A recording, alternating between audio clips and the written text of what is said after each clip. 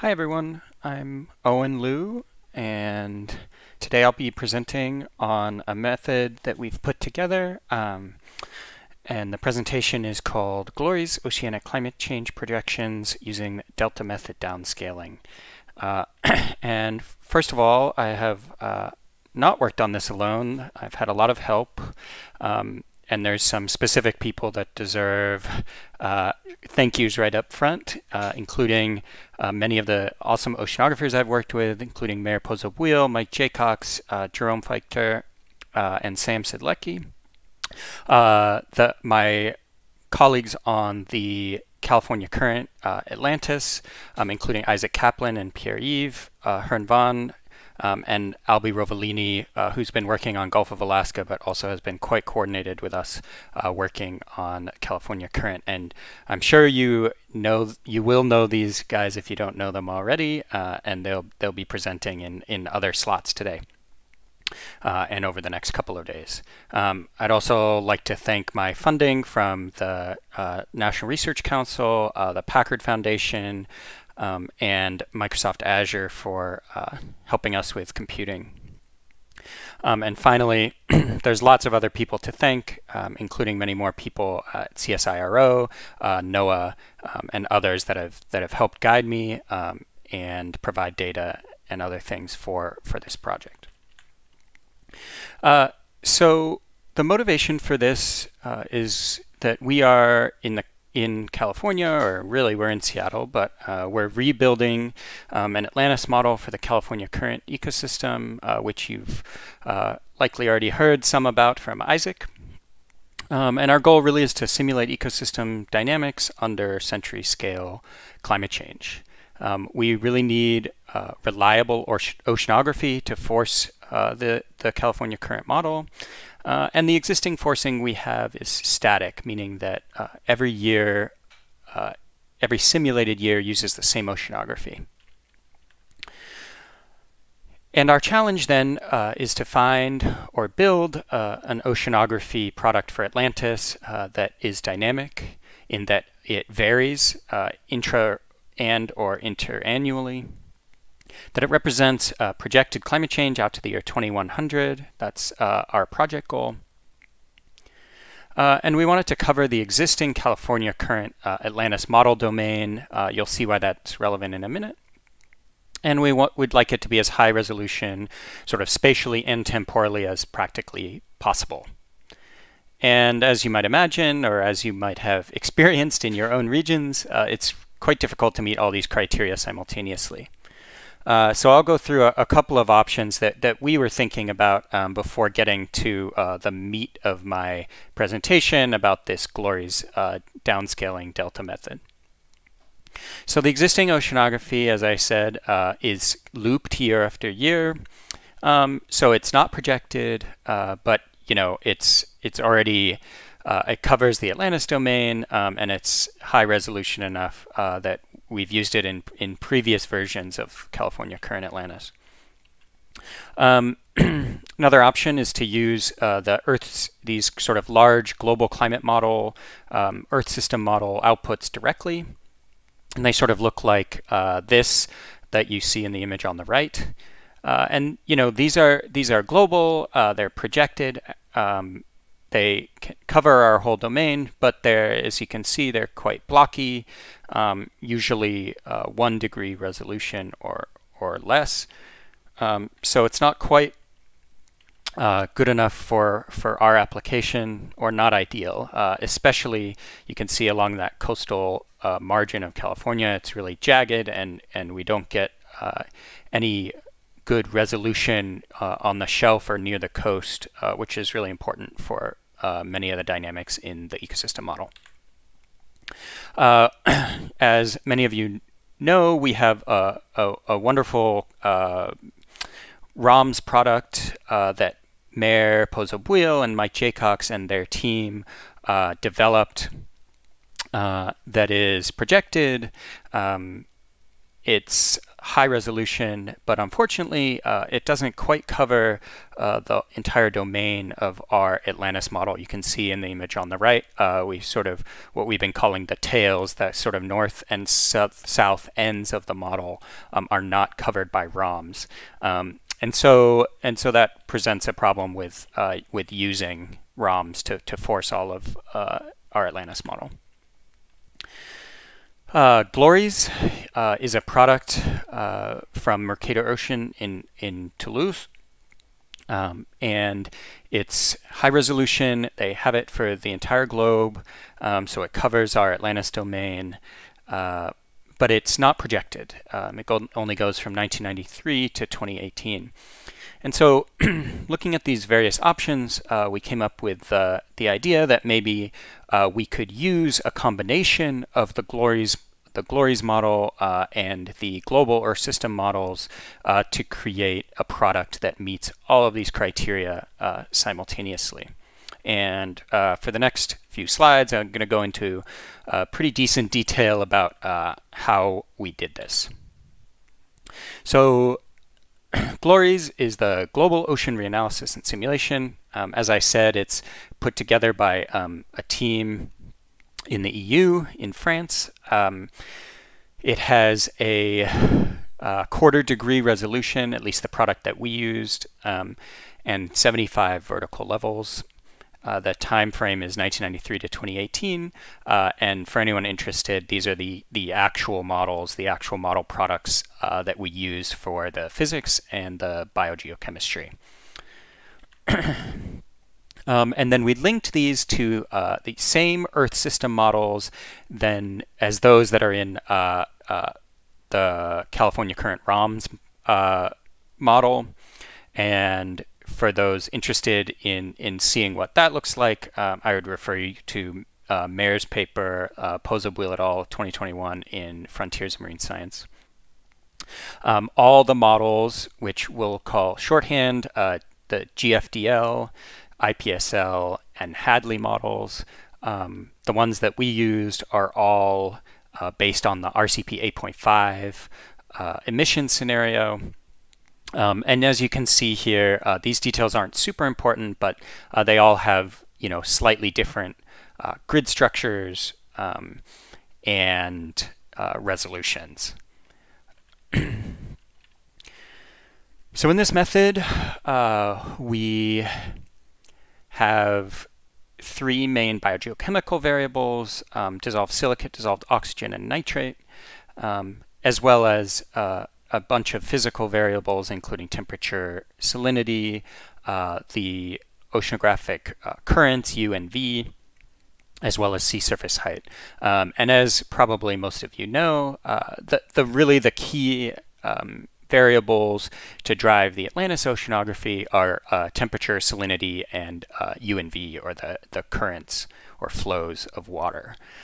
These other variables like dissolved oxygen, nitrate, and sea surface height could still be useful for other parts of the model, just not directly necessarily into the forcing PRM files and things like this. The historical data for GLORYS and ESMs have slightly different resolutions. GLORYS is monthly from 1993 to 2018. At least that's the version that we used. And the Earth system models have monthly resolution for the physical variables, annual for the biogeochemistry variables, and they go from 1976 to 2005. So now I'll talk about the general method that we used, and then I'll go sort of visually through each step without hopefully boring you with too many technical or coding details. But our general idea here is to take advantage of the projected Earth system models, but try to get them onto the resolution and the grid of GLORYS so that we can make the product higher resolution, but also projected. So what we do first is we calculate a climatology for each each of the 3 Earth system models for each variable.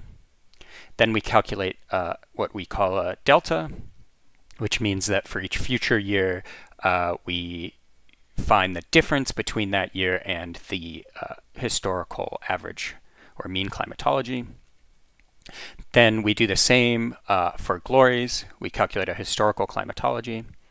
Then we convert these, in step 4, we convert the Earth system model deltas onto the GLORYS grid.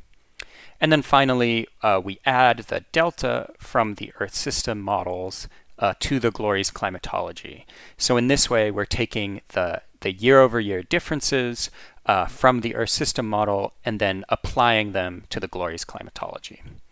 For those of you that are interested in more details or sharing code, I'm happy to do that. I coded this up in R, but making heavy use of command line climate data operators, which are really great for working with NetCDF or large gridded data.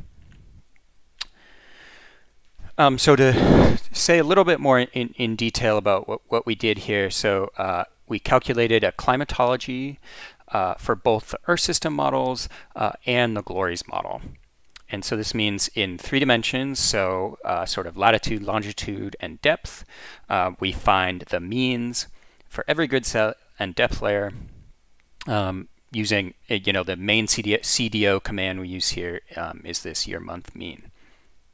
And as I said, this goes from 1976 to 2005 for the 3 Earth system models. Again, GFDL, IPSL, and Hadley. And 1993 to 2018 for the GLORYS climatology.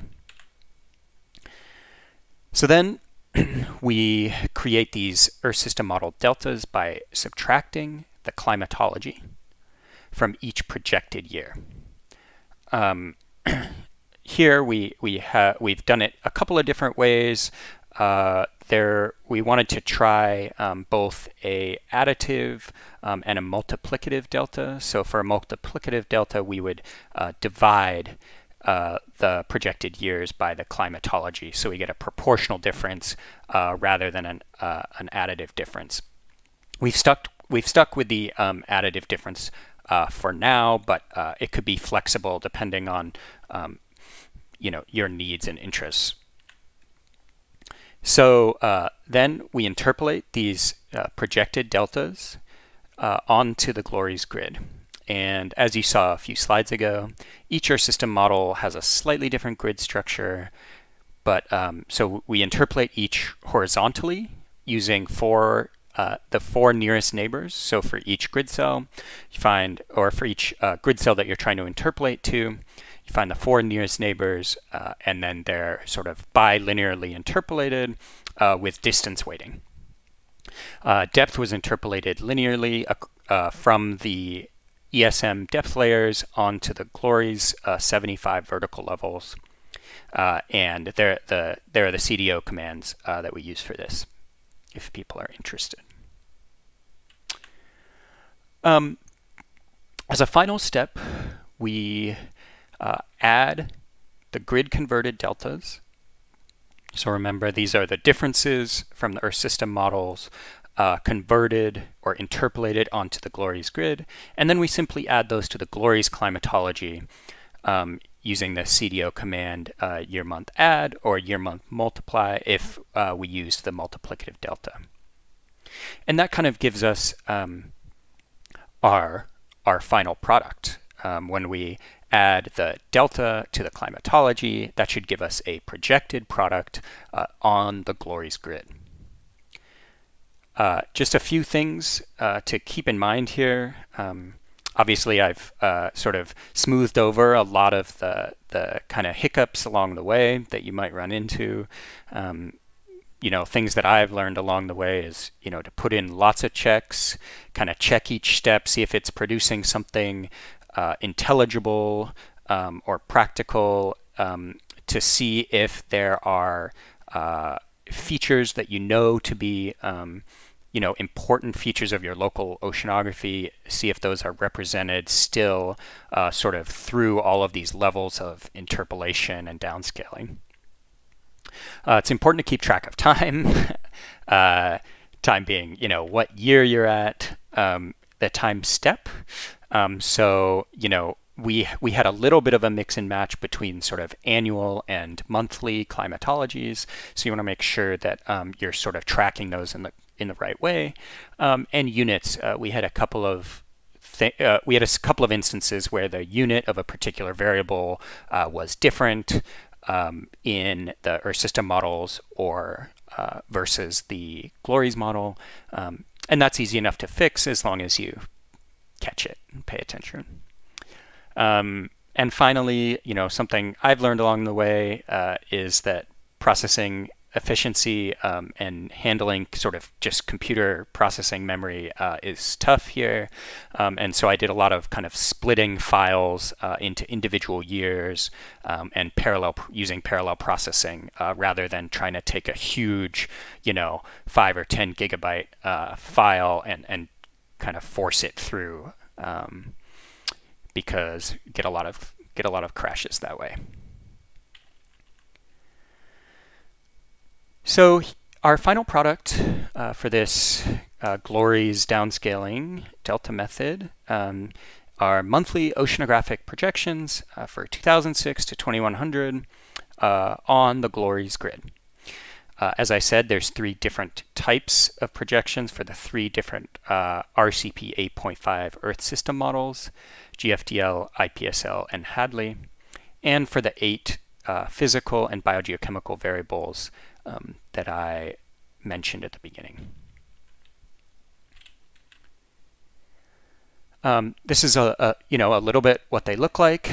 So this is the output for the GLORYS IPSL delta product in 2050 and 2100, and this is something you could do is just map these out.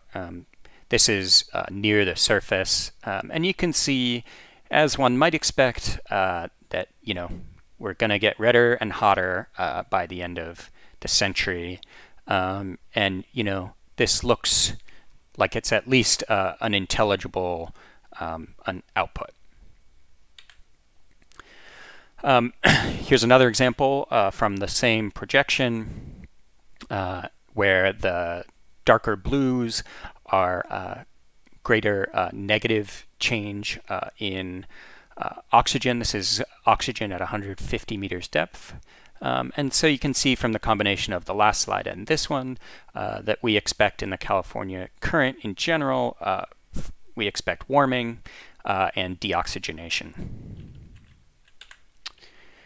So we've done, this is still in progress, but we've done a little bit of validation, just trying to compare some of these delta method products to other products or other projected oceanography that we might have. So these are a couple of comparisons to the Posabwil et al. ROMS paper that I mentioned before.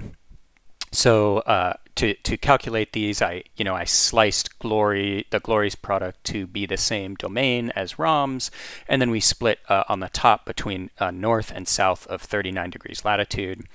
And the different solid lines here are the different Earth system model products. And so you can see when comparing our GLORYS ESM product on the right to the Posabwil et al. Published ROMS model on the left, that we get relatively similar dynamics. At least the trends and the spread, so the difference between the 3 models seem similar. And in some places we seem to potentially have bias, or if not bias, some difference from the Posabwil et al. Work. For example, you could see that in that southern region, south of 39 degrees latitude, the mean sea surface temperature seems to be about 1.5 degrees colder on average than in the ROMS model. You could do the same. This is again oxygen at 150 meters depth, and these look quite similar. And so, doing these multiple checks for different variables, different spatial regions, and comparing to products that we already have is a good way to kind of start to gain confidence that this delta method is producing something useful. So lastly, I want to talk about a couple of the ways that we've used this product so far and will continue to. The most obvious is to produce these direct forcing files for the Atlantis model. As I said a few slides ago, the main variables we're using for this are temperature, salinity, and the U and V components of currents or water flows. For this, you definitely want to see the talk by Albi Rovellini. He has a couple of different talks, one on Atlantis translation. So that would be, for those of you interested in sort of the next step, how do we take this gridded oceanography product and actually make it into a product that is on the scale of the Atlantis polygons that we can actually use directly in the Atlantis model. So if you're interested in that translation, see Albi's talk. We can also use these outputs to force species distribution models, which we've done for the California current for groundfish. So in a separate set of methods, I'm using the SDM-TMB software package to produce, along with this GLORYS oceanography, to project groundfish distributions out to the year 2100.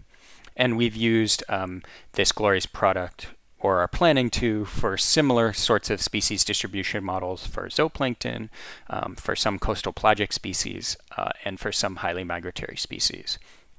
And for more on these, definitely see Albi's talk. He's giving two talks, one on the Atlantis translation that I had just mentioned, and one on SDM-TMB. And then Pierre-Yves Hernvan, he's giving a talk on SDMs for CPS species. So, one question that we're curious about is whether this sort of delta method downscaling using the global GLORYS product and the global Earth system models would be applicable in other geographies. GLORYS and the ESM projections, are both global, like I said, but we need validation of this method in other geographies. If all of you or others are interested or feel like you need a projected oceanography product and a locally developed one is not available. We're lucky in the California current that we have a wealth of sort of comparison data sets for sort of both historical and some projected products that other regions may not. And so it'd be interesting to see how this method might apply in other places. And finally, some discussion points for the group. Interested in, as I said, that generalizing the method. So, is it applicable or needed in your region, or would you find it useful? One thing we're thinking about is how can we better capture sort of uncertainty? I think this is a larger question for Atlantis in general, but for just this sort of oceanography product, we're still struggling to figure out how to represent uncertainty. Or is there a need for bias correction? Finally, our approach here assumes that the fine spatial structure, so oceanographic, fine spatial structure due to small eddies or jets or things, and we're assuming that those things that are represented in the historical GLORYS product will be retained in the future, right? Because we're just taking the differences, projected differences, and applying them to all the pattern and climatology from GLORYS. And this may or may not be a valid assumption. And so we're in other global regions. We're curious if this seems reasonable or if there are large shifts in these sorts of features expected in the future. And so I'll leave it there. Thank you all for listening, and I look forward to your feedback.